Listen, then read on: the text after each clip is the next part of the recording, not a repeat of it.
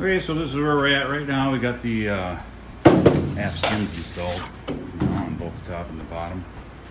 Show you both sides of the airplane here. Got one landing gear leg in there, and since we're going to be replacing the new landing gear, oh, I wanted to mention, just got, of course, we got Oshkosh was in there, and I got to go over to Oshkosh and meet up with Lori and Matt and Donovan and Terry and Tom with that Ultracruiser Plus. He was there hanging out in the booth.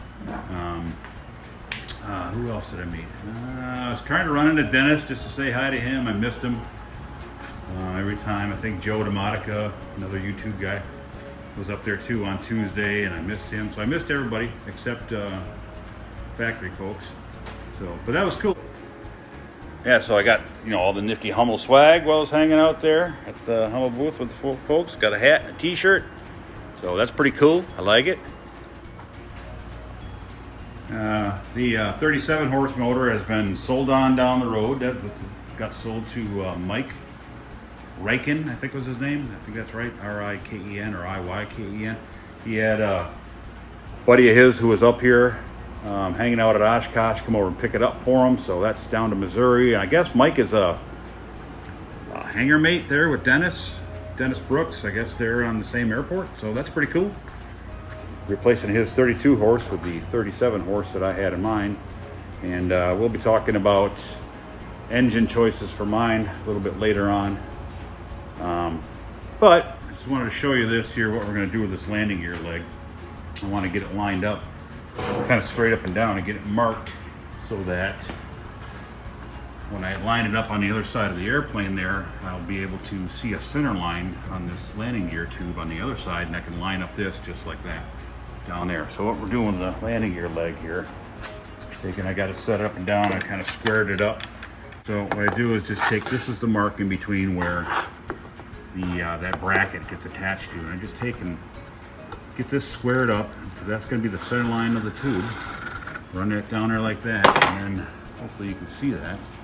Just a little teeny line right there.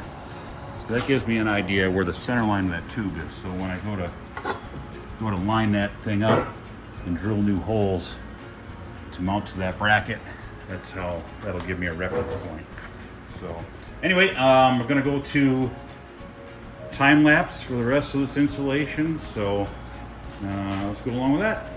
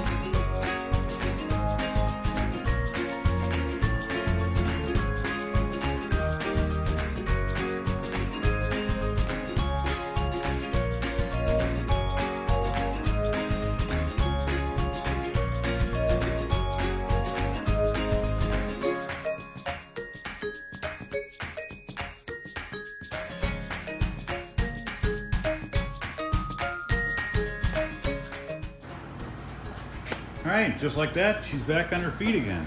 So that's awesome. So we'll have to route the controls, push rods for the ailerons through there, reconnect the joystick and stuff, and route the pitot static tubes back here again, up the front end. Then I'll have to go back, right back up on the things, whatever you want to call them, and take the landing gear legs off and reinstall the nose sheets on the leading edge of the wings, and then we'll be pretty much completed with that portion. So there you have it. All right, thanks for checking in. We'll see you next time.